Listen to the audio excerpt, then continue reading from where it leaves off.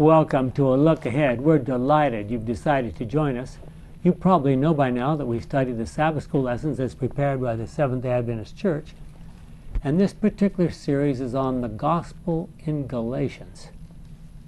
This is lesson number 7 in that series for August 12 of 2017, entitled The Road to Faith. Do we understand what the road to faith is? Well, let's see if we can figure out some interesting aspects of that as we study this lesson together. But of course, as usual, we'd like to begin with a word of prayer. Our wonderful Father, as we review now one of the most critical portions of Scripture, one of the most important for us to understand about why you came and why you died and how that relates to your use of law, etc., may we clearly perceive what is here for us to learn, is our prayer in Jesus' name. Amen. Well, we must begin by reading the critical verses here, so I'm going to do that right up front. Galatians 3, 21 to 25. I hope you have your Bible handy. Does this mean that, in fact, I'm going to start 2 verses earlier, back in verse 19. What then was the purpose of the law? It was added in order to show what wrongdoing is, and it was meant to last until the coming of Abraham's descendant, to whom the promise was made. The law was handed down by angels, with a man acting as a go-between. But a go-between is not needed when only one person is involved and God is one. There's a lot of discussion, a lot of different ideas about why he said God is one. Moving on then to verse 21, does this mean that the law is against God's promises? No, not at all. For if human beings had received a law that could bring life, then everyone could be put right with God by obeying it. But the Scripture says that the whole world is under the power of sin. And so the gift which is promised on the basis of faith in Jesus Christ is given to those who believe. And remember, the biblical word, the Greek word is pistis, which means faith, also means believe, it means confidence, it means trust.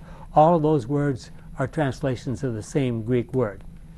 But before the time for faith came, the law kept us all locked up as prisoners until this coming faith should be revealed. And so the law was in charge of us until Christ came. Now, there's the Greek there just says the law was in charge of us unto Christ. So there's 2 ways that could be translated. It could be translated until Christ came, or it could be translated to bring us to Christ. So keep those 2 alternatives up in your mind, in order that we might then be put right with God through faith. And there's the word trust, belief, confidence again. Now that the time for faith is here, the law is no longer in charge of us. What does that mean? The law is no longer in charge of us. Well, so this lesson will focus on the relationship between the law and the gospel. And you just saw some of that information in those verses. It's a critical point for Christians. Some Christians believe that the law is no longer in effect. Others act almost as if the law is the whole story.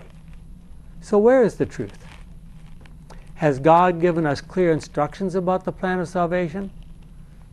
Historically, God's covenant or promise to Abraham preceded the giving of the law on Sinai by 430 years. Now, I'm not going to spend a lot of time on this, but some places it says 400 years, some places it says 430 years. It depends on where you start in Abraham's life. Do you start at the point where the promise was first given to him, way back in Ur, or do you start at the time where his son was born? And so, but that's just a technicality. We have already seen that the later giving of a law that could never nullify or change the promise given many years earlier. God does not change, and of course, you know that that's in. There's a very interesting chapter, by the way, 1 Samuel 15. You ought to have a look at there. Look at Isaiah 15:29. 1 Samuel 15:29. Isaiah, Israel's majestic God, does not lie or change his mind. He is not a human being. He does not change his mind. But then if you look down a few verses later,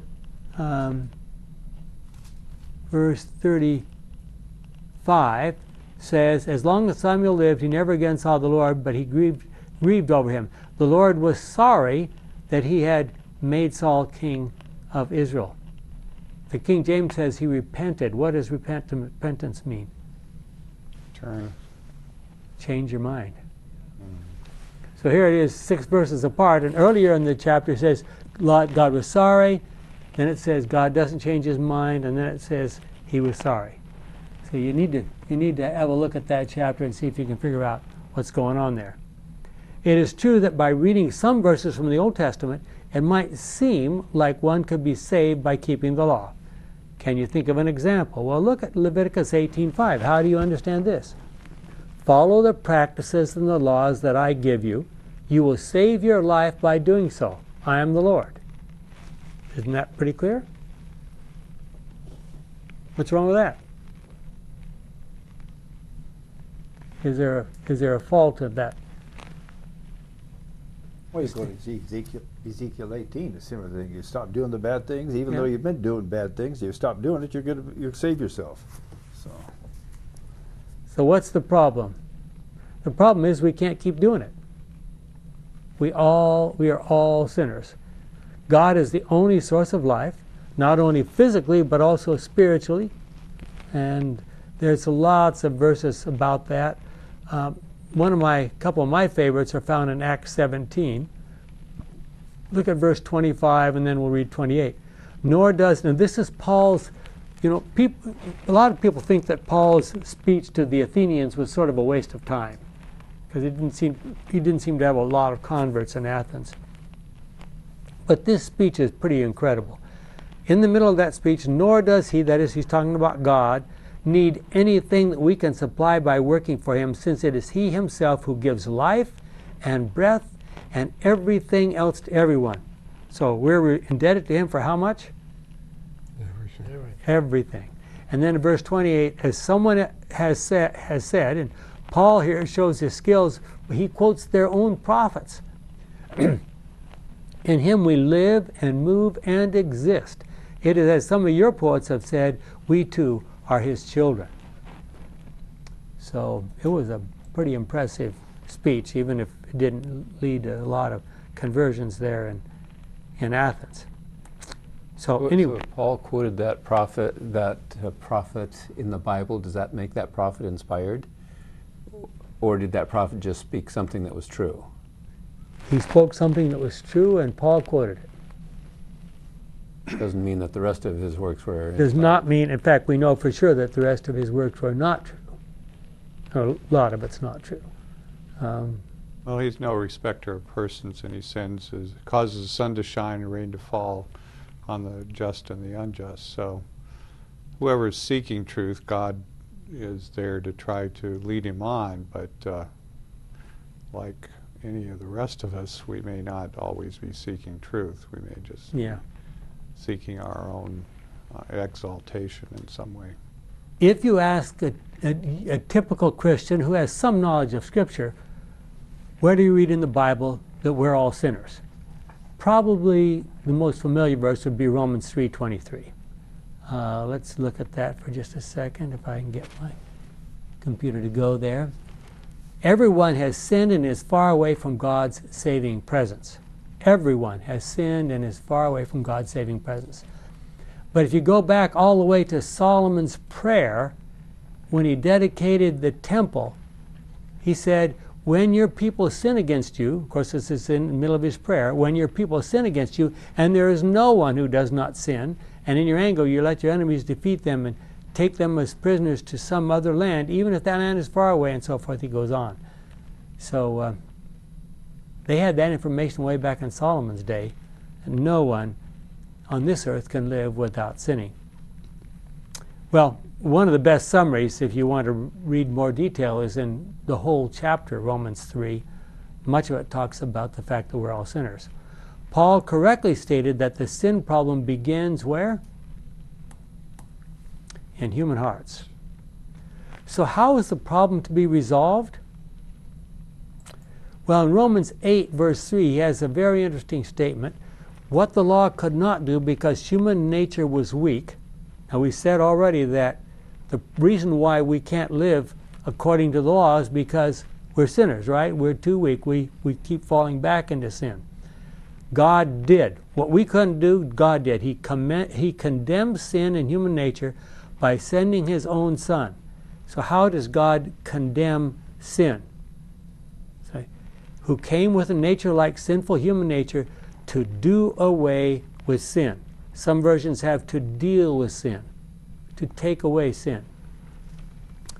How did Jesus' life and death do away with sin? I mean, we're still committing it, right? Well, ultimately, our old man, we die. Sinful natures. Our sinful nature dies, and the only way to life is through Jesus, because we reckon ourselves alive. He is our life, and so in Him, He's the new Adam, the second Adam of the new race. The old creation dies, sin with it, and we come back, or actually even beginning now with the reception of the Holy Spirit, we enter into that new life. I like to put it like this, and some people would probably consider this an oversimplification, but I think it summarizes pretty well. We have the choice. We can either relate to God, have faith in Him, trust Him, and do our best in that relationship to live a life like Jesus lived, or we will die the death that Jesus died. That's the choices. And Jesus makes the choice apparent just in His life and death, right? In one life here on this earth. But God has given the law to tell us what sin is. From the days of Adam outside the gates of the Garden of Eden, the sacrificial system was intended to teach us that sin leads to death. The law helps us to identify those dangerous death-dealing behaviors. Do we as human beings need such guidance?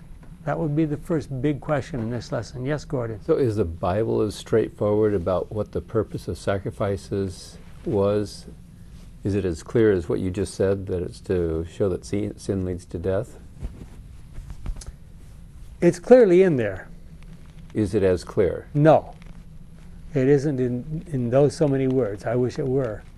Not that I would consider myself in any way superior by but the idea is there. You put together some passages, the idea is there. So suppose we take the law as having a guidance function, as having a mirror function, some would call it. After recognizing that we are sinners by looking at the law, what happens next? We need a mechanism of cleansing. Okay.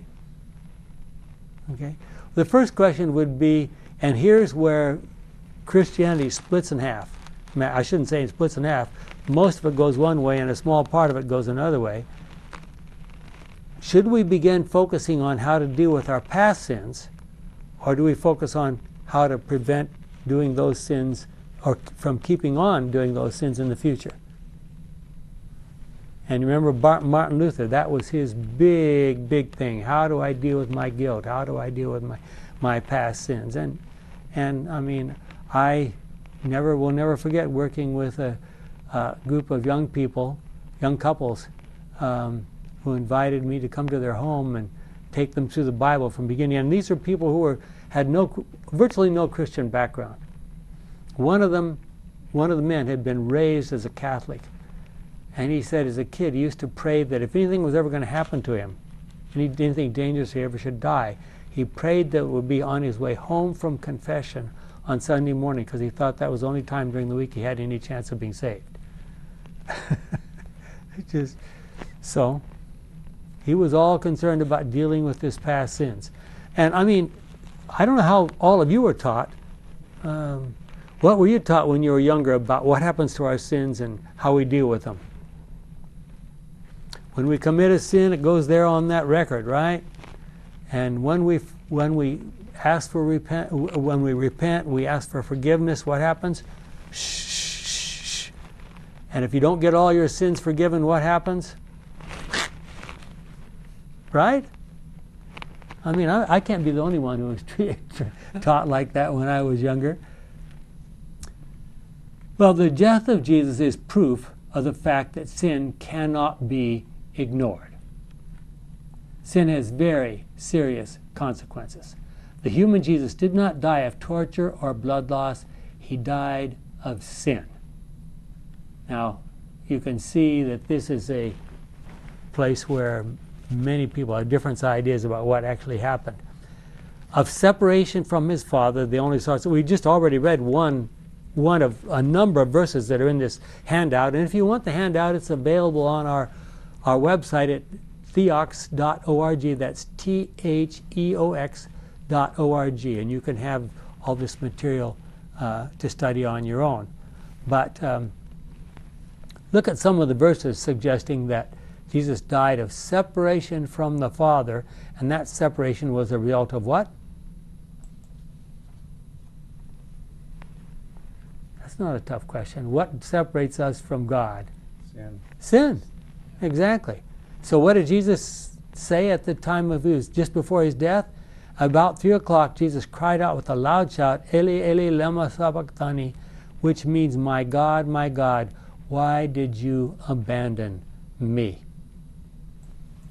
Now, we know from writings that we cherish and honor that the Father was right there, and all the holy angels were right there, but Jesus couldn't see them. He couldn't feel their presence. So he died the death that sinners will experience at the third coming when they finally admit that their rebellion against God is deadly. And I quote this from a very important place. This is from the chapter on "It is finished." This is a chapter on Calvary in Desire of Ages, page 753. Satan, with his fierce temptations, wrung the heart of Jesus. The Savior could not see through the portals of the tomb. What does that mean?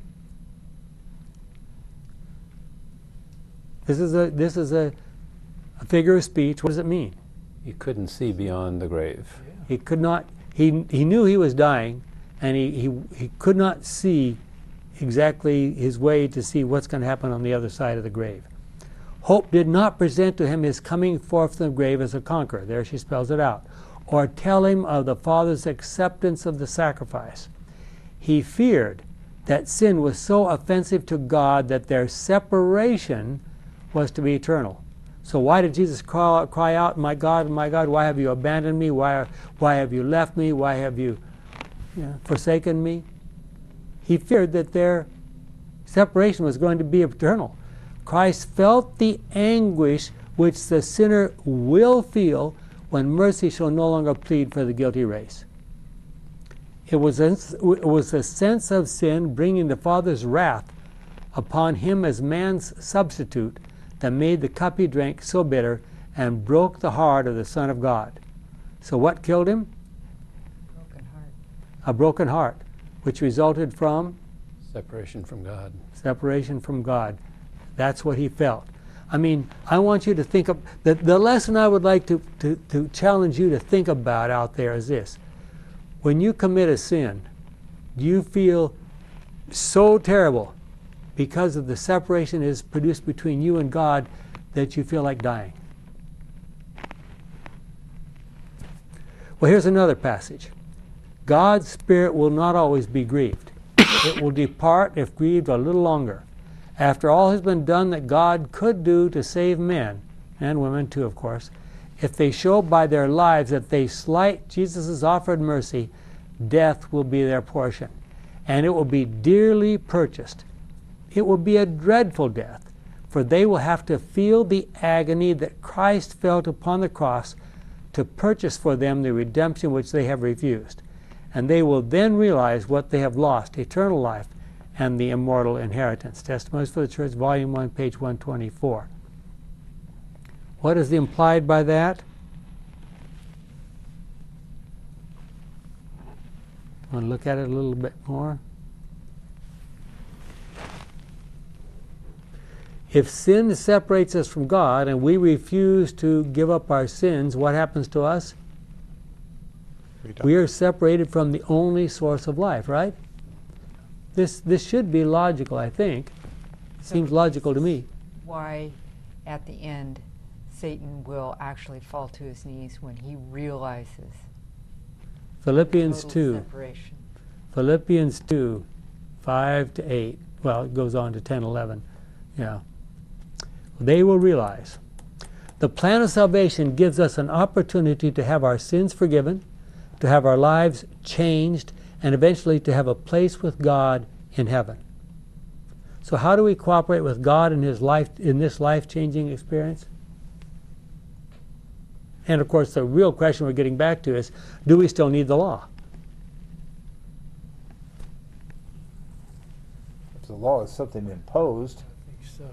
or is the law a description of the way things are meant to operate, or will Okay, operate? you're going to answer the question in light of what you've just said, aren't you? And if the law is expressed, in fact, back to Galatians 3:19, why then the law? Another way of saying it is, it was stated.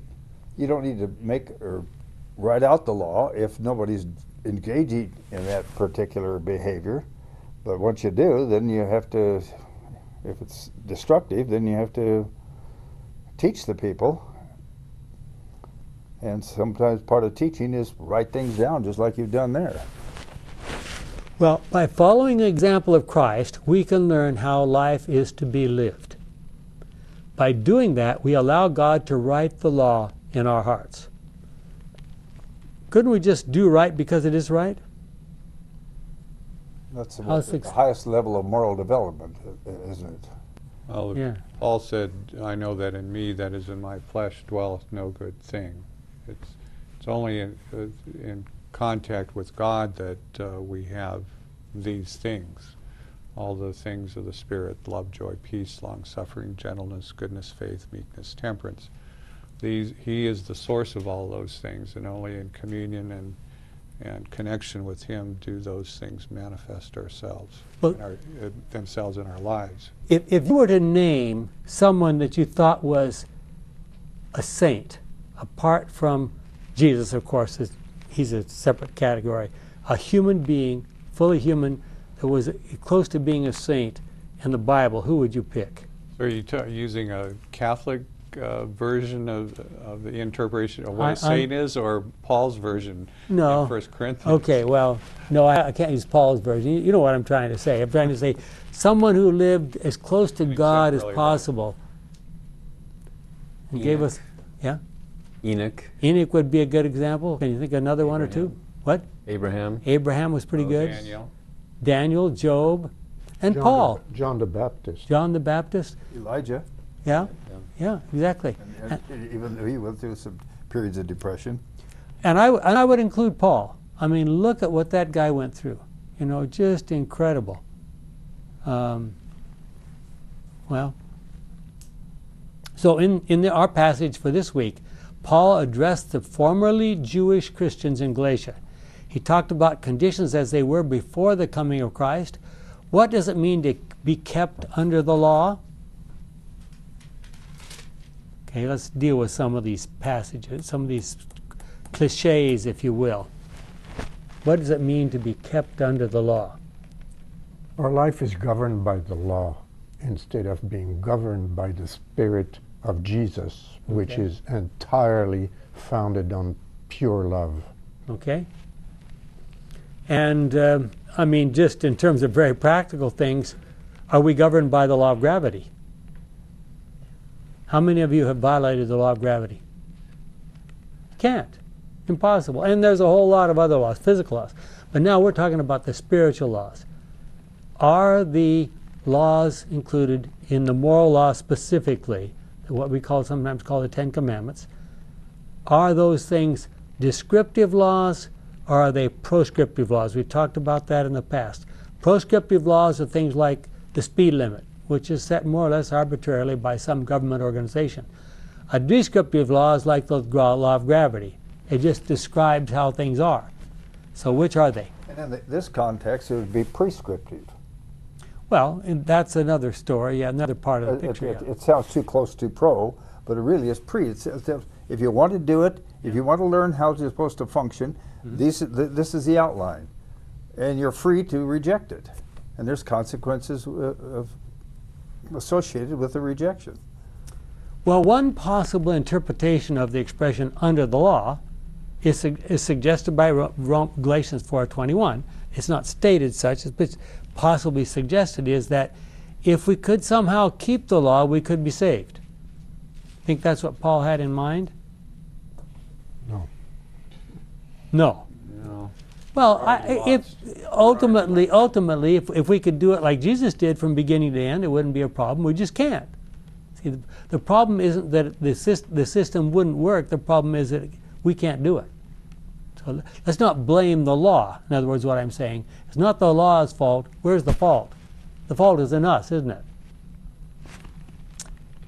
So if we take the idea that God never intended for us to really be able to keep the law, we're really rejecting Christ, as in Galatians 5:2-4. Another meaning of under the law is to be under the condemnation of the law because we have broken it. Now, how many of us qualify for that? You know, as sinners, we are all under the law in that sense. The law is a kind of mirror. If we look in the mirror and see that our face is dirty and then walk away and say that we do not need to do anything because we cannot see the dirt anymore, does that make sense? I'm sure many of you have examples of this at your house too, but we have a famous picture in our family of our first grandson, and his mother gave him the peanut butter and jelly, well, open-faced peanut butter and jelly, a piece of bread with a peanut butter and jelly on it, and let him eat it himself. And, you know, he's got jelly all over his face. And it's just a precious picture. You know how kids are, you know, by the time he gets his thing in his mouth, you know, and he thought he was just fine, smiling away. He had no problem with all that jelly on his face. So, I mean, and a lot of Christians think that's the approach. I mean, if I can't see my sin, or I don't think it's serious, it's fine, right? So what do we need to straighten us out on that kind of stuff? We need the law, right? Show us our need.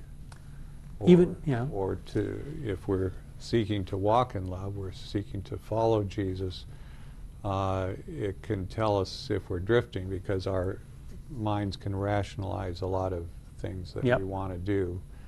And but the law will tell us, kind of like these warning things that are in cars now. You start to drift, or there's somebody in your blind spot. There's this flashing light, beep, and very good. Like that. Well, and so we could say that the simple outline of what we're not supposed to do is in the Ten Commandments. The perfect outline of what we should do is in the life of Jesus, right? Romans 5:10, you are healed with Jesus' life. So study his life. And so, is there something wrong with the law? No. Paul seemed to think it was okay. Paul thought it was okay, and you're not so sure? Well, it has a purpose. It has a purpose. It's like a sort of a road map, if you want to call it today's standards. Yeah. It gives you guidance. Yeah. Well, Paul in Romans 13 has a couple of very interesting verses 8 and 10. Be under obligation to no one. The only obligation you have is to love one another. Whoever does this has obeyed the law. And then verse 10, hold on here. Where is my... Oh, if you love someone, you will never do them wrong. To love then is to obey the whole law. So, we're now asking, okay, is there ever wrong is it ever wrong to love people and to treat them in a loving manner? Is that ever wrong? if you always did that, you wouldn't be sinning, would you? Amazing, huh? Well, are we humans able to do that? Not out of ourselves. There's always a hook in our human love.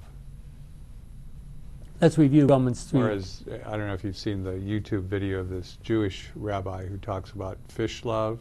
Oh. That there's he says to this man, why are you eating this fish? And he says, because I love fish. And he says, oh, you love the fish. That's why you caught it, boiled it, and you're eating it. And do you really love the fish? And he's pointing out that if you really love the fish, you would preserve it and keep it, you know. And too much of love is like that. We say we love these couple love each other, but what they do is they like what the other person does for them, not thinking in terms of what I can do for this other person. So it was interesting illustration. Okay, very good. Well, that's a good one. What does the law actually do for us? Well, it's supposed to keep us and guard us. 2, it confines us or encloses us in our sinful condition by pointing out where we have failed to keep the law. The law is very good at showing us, if we are honest in looking at it, that we are all sinners. This does not suggest that there is a problem with the law itself. Paul clearly believed that the law was good. Thus the law becomes a kind of babysitter, guard, protector, even disciplinarian, until we come to understand the real purpose of the law and the gospel. Well, so if the law is good, can it be misused? Of course. Can good things be misused? Sure. Well, there are drugs that are intended to relieve pain. I have to deal with them every day. But they can become addicting and they can kill people who abuse them. Sharp knives are essential. We use them all the time. They have a very useful function. When used properly, they can also be used to kill. So it's not the thing itself which is bad. The question is, how is it used? Way back in Moses' day, in Deuteronomy 27 and 28, God spelled out, okay, to the children of Israel, if you do all these things, you will be blessed. If you do all these things, you will be cursed. And what did they do? Disobeyed. They claimed all the privileges and they failed to do the responsibilities. Do we ever do that?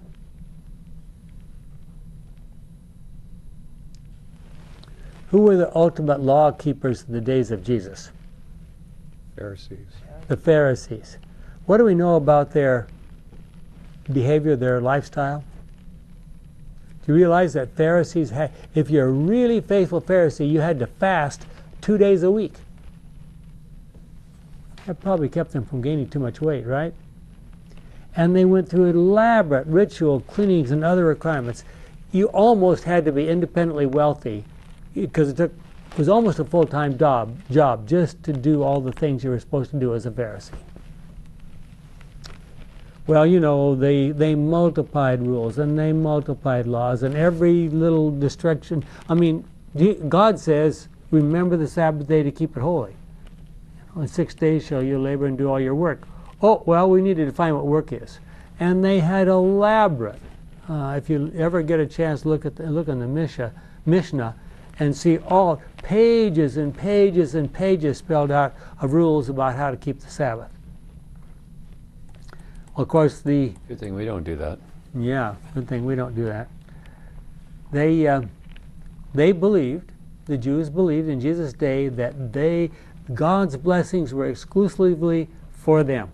The Gentiles, forget them. They had us who are Gentiles, no chance for us. Well, then there's that famous verse that we need to talk about a little bit. Galatians 3:24. We've already read it once. Look at it again. And so the law was in charge of us, my version says, until Christ came. In charge of us. The law was in charge of us. What does that mean?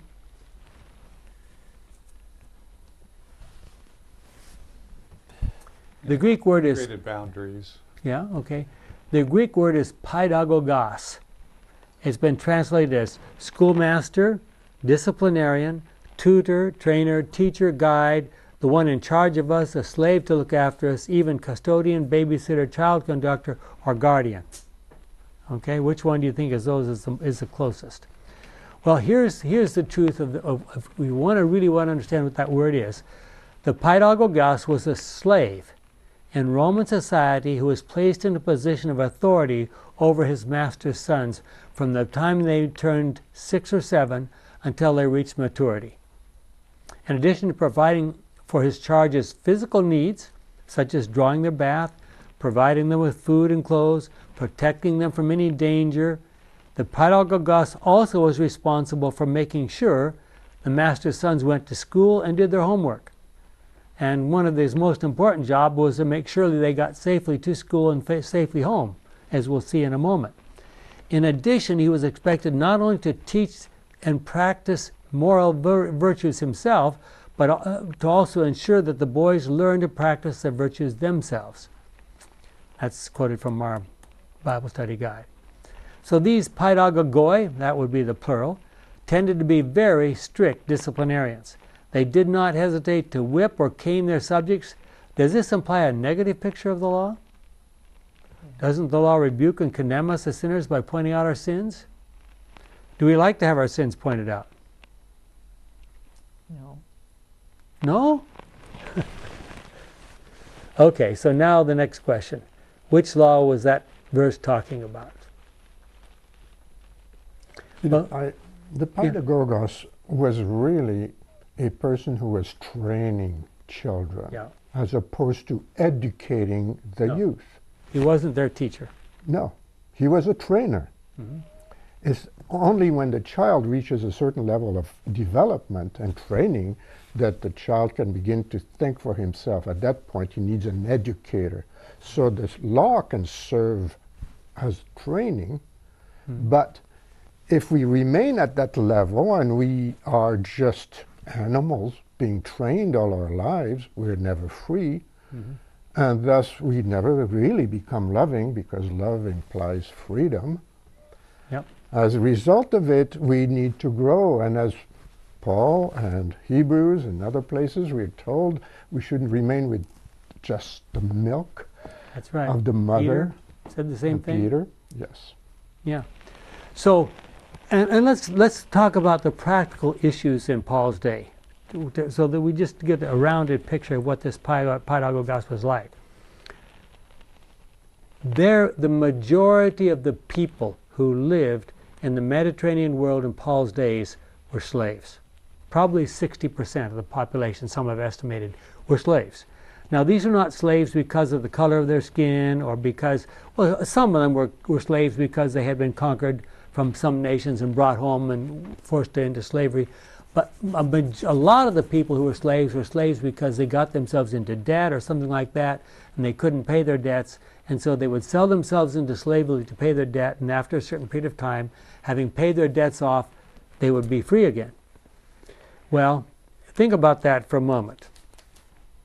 If you could kidnap the son of a wealthy Roman, for example, and hold him hostage and demand a ransom, you could pay for your freedom, couldn't you?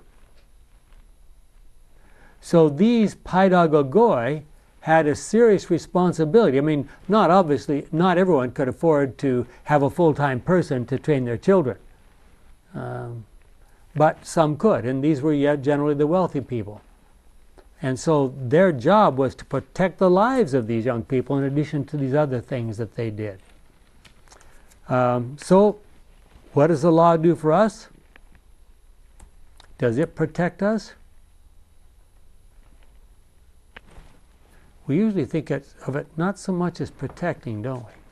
It's not the first thing we think about when we think about the law, right? Well, it protects me if you obey the laws. Okay. Not just you, but everyone. Yeah. It also might protect a person that they'll stick around a little bit longer, and maybe they will learn the true meaning. Yeah. It's a protection to the person, as opposed to us. I mean, if somebody doesn't come in to break into your house to steal, even though he liked to do so, it's kind of a blessing for us. I can take a very simple example. I have quite a number of patients who have HIV. How did they get the HIV? Well, it wasn't by obeying the commandments, I can tell you. Generally. They might have had a transfusion. Yeah, that's for a period of time. And I have a close relative who unfortunately was in a very serious accident when they were very young and got not HIV but hepatitis C. Unfortunately, is being treated now. So, and fortunately, there's a good treatment for it now. But the same story. HIV, hepatitis C is often the same story. If you do foolish things, you come up with serious consequences. So, is it the purpose of the law to correct our errors, our sins? It's to point them out, Gives us feedback. which is what a tutor does. Mhm. Dangerous to go over this way. Okay. This is not the part of the path that God It is should be a leading. kind of a protecting wall around us, right? It says, out there is dangerous. Out there is dangerous. Don't go there. So forth, right? Well, and ultimately, of course, the way to successfully stay on the right path is to follow as close as possible the example of Jesus Christ. God wants us to open our eyes, and then He encourages us to turn and run to Him for help and salvation. We need the law to help us clarify what is right and what is wrong, but God never intended for us to stop there. Even in the Old Testament, there are good examples of how the law should be used.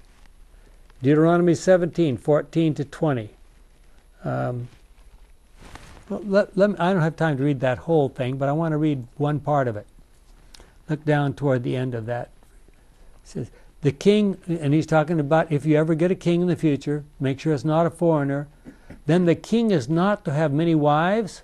Does that remind you of anybody? Because this would make him turn away from the Lord, and he is not to make himself rich with silver and gold. Does that remind you of any Hebrew king? When he becomes king, he is to have a copy of the book of God's laws and teachings made from the original copy, kept by the Levitical priests. He is to keep this book near him and read from it all his life, so that he will learn to honor the Lord and to obey faithfully everything that is commanded in it. Can you imagine how different the story of Israel would have been if they had done that? Well, it's interesting, if you read through that section, it talks about all sorts of stuff they weren't supposed to do and what would happen if they did do it. And guess what? All those predictions came true. In fact, the predictions are so uncannily accurate, that many scholars don't believe that the book of Deuteronomy could have been written before maybe the days of Ezra or somewhere way down, not by Moses. That was 1,000 years before that.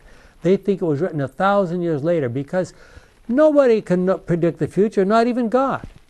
So how could he know that all those things would happen if you disobeyed the law? Of course, you don't believe that. You believe that No. it was written by... I absolutely believe that Deuteronomy was written by Moses, and I believe that God has the full capability of predicting the future. Well, that's the key part, is that since these people believe that God can't predict the future, it's impossible for this to have been written way back before. Well, and if you go to the real higher critics, the early higher critics, they didn't believe any of the Bible could have been written before about 600 BC, because writing didn't even exist back then. Well, of course, that's all been proven completely false, you know. Well, in light of all this, where do we find ourselves? Look at a couple of passages. Romans 8:1-3. There is no condemnation now for those who live in union with Christ Jesus. This comes right after Romans 7, and what is Romans 7 all about? Paul says, the good things I want to do, I can't do, and the bad things I don't want to do, that's what I do, right? But now there's no condemnation for those who live in union with Christ Jesus, for the law of the Spirit, which brings us life in union with Christ Jesus, has set me free from the law of sin and death. What the law could not do, because human nature was weak, so he says very clearly, the law can't do this, but what the law could not do, God did. This is the verse we read a little bit earlier. He condemned sin in human nature by sending his own Son, who came with a nature like sinful human nature, to do away with sin. And if we had 5 hours to discuss, we would talk about how the death of Christ, the life and death of Jesus, does away with sin, but we don't have time to talk about that right now. And look at, well, let's move on. Well, I suppose we can take time. Can you give a 30-second summary of how the life and death of Christ takes away sin? I think that I did it in a couple of sentences a little while ago. The life of Jesus shows us what it's like to live a righteous life, what it's like to live a life in cooperation with God, a life that's guided by God's Spirit, that follows the example of Jesus. Anything apart from that, anything outside of that is sin. And sin ultimately will result in death. And Jesus died the death of sinners. We read those quotations earlier. He died the death of sinners. So you have a choice.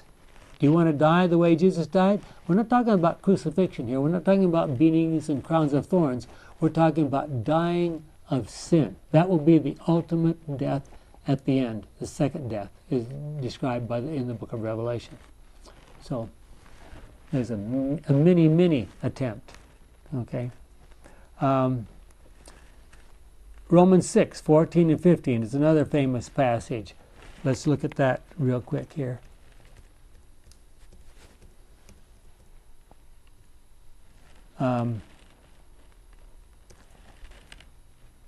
Sin must not be your master, for you do not live under law, but under God's grace.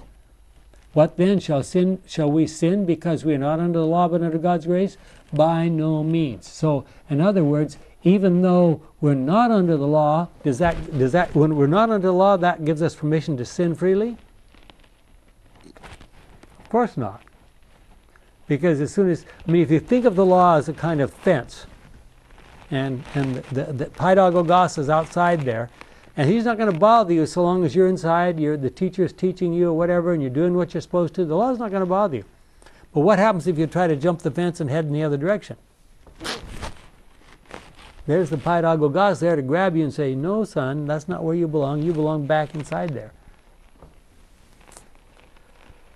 So, doesn't that suggest that the law still has a function? By following the example of Jesus Christ, we eventually will learn that doing what is right is always the best plan. When we do what is right, we naturally keep the law. James says that in a couple places, 1:25 and 2:12. He calls it the law of liberty. How can you call a law of liberty? Does that make any sense? We usually think of... Huh? Truth will set you free. Isn't the truth a law? Mm-hmm. Yeah. Well, it is God's plan that by studying the life of Christ, we may behold and become changed. Great Controversy 555. As we spend time contemplating the life of Christ, we learn to practice good behaviors, and the Holy Spirit, writing the law in our hearts, transforms us into His image. And there's that famous verse also that is a little harder to follow, but look at it. 2 Corinthians 3:18.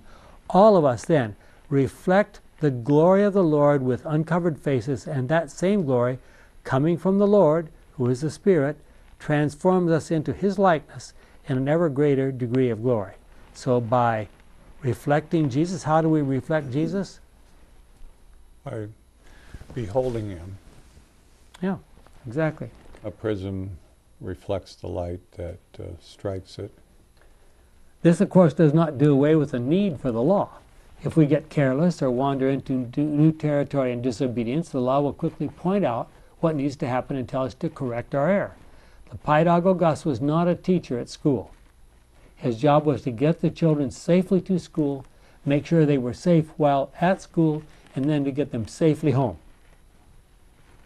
Why was that a problem? Well, we mentioned already that 60% of the people living in the Mediterranean region in those days were slaves. Often they became slaves because they could not pay their debts. If a slave could kidnap one of the children of a wealthy family and hold that child for ransom, he might be able to pay off his debt and go free. So how does this fit with the function of the law?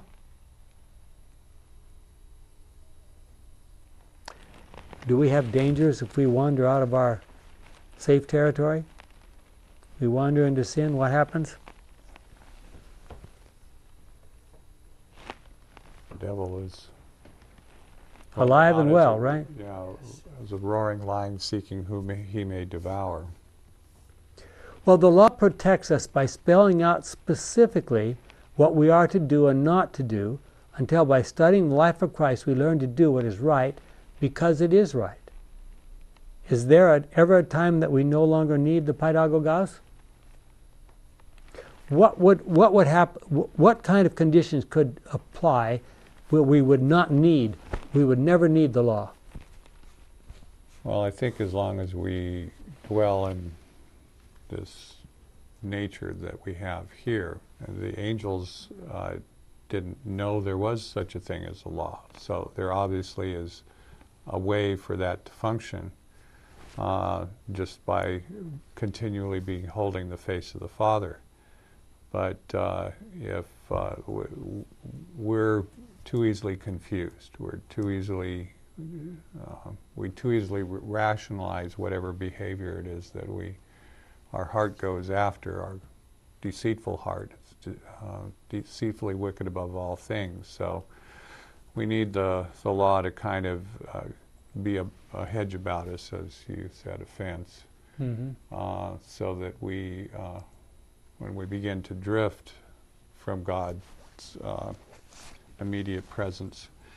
Ellen White says, the reason why so many are left to themselves in places of temptation is that they do not set the Lord always before them.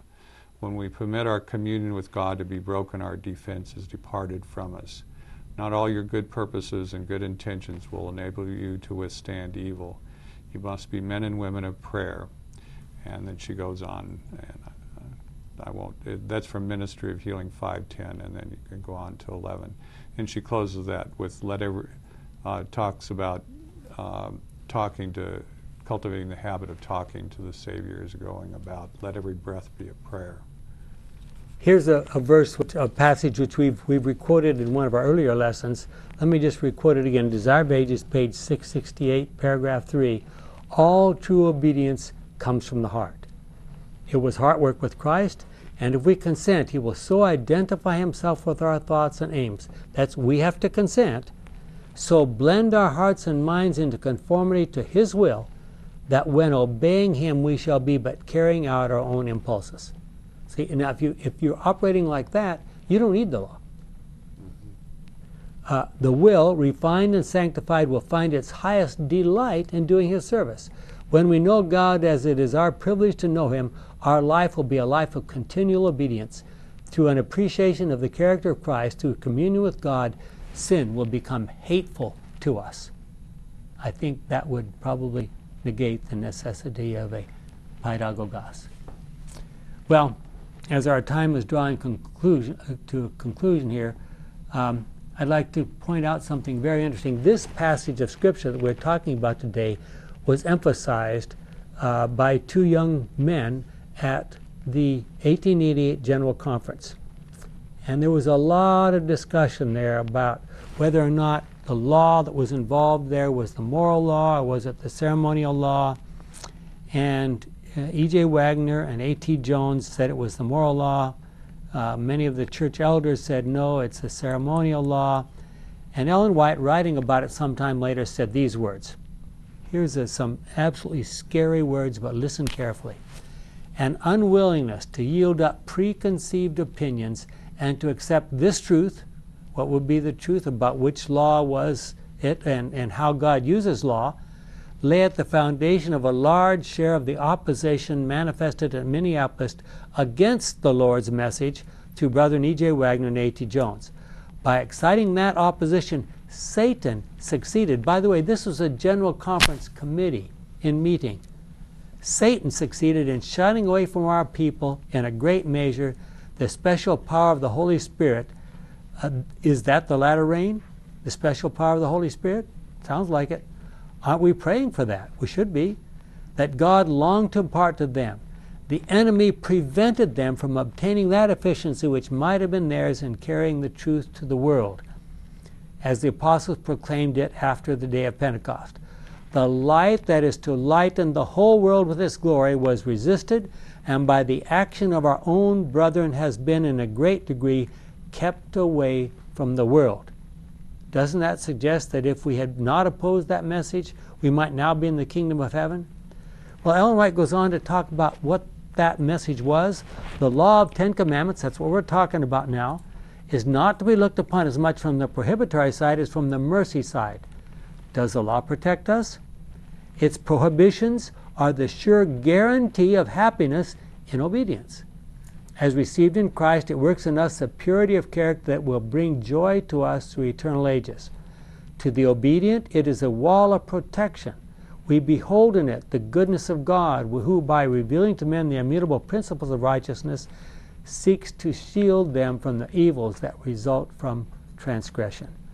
We are not to regard God as waiting to punish the sinner for his sin.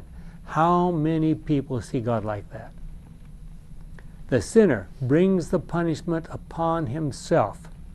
His own actions start a train of circumstances that bring the sure result, not the punishment. It's not that God gets angry with them and punishes them for disobeying. It brings a sure result. Every act of transgression reacts upon the sinner, works in him a change of character. Is this a consequence or a punishment? No. It reacts upon the sinner. It works in him a change of character and makes it more easy for him to transgress again. By choosing to sin, men separate themselves from God, cut themselves off from the channel of blessing, and the sure result, not punishment, is ruin and death. Selected Messages, Book 1, page 234 and 235. Wow. So how do we look at the law in our day? You have to search for that document, don't you? It's not part of the... Well, it's in that book. I understand, but it's not something in popular No. preaching. You probably never heard a sermon on that one. It's not widely popularized. So do we see the law as full of mercy? Do we think of when you think of mercy, is the first thing you think about the law? Did our own General Conference brethren back in 1880 actually turn back the latter rain? Could the gospel have gone forward and been finished more than 100 years ago? Could the same thing happen now? Have we learned our lesson? If you look at the chapter on why the delay in Testimonies of Ministers 694 to 697, it says that there was already great delay in 1868. What should we do about that in our day? Our kind and loving Father, what an incredible presentation this has been. To think about all that you wished you could do with us and with our ancestors in the faith. Help us not to make the mistakes that they made, but to see the law as you want us to see it, to recognize its proper function, and most of all, to follow the example of your Son, Jesus Christ, so that we may soon be a part of that kingdom in heaven, is our prayer in Jesus' name. Amen.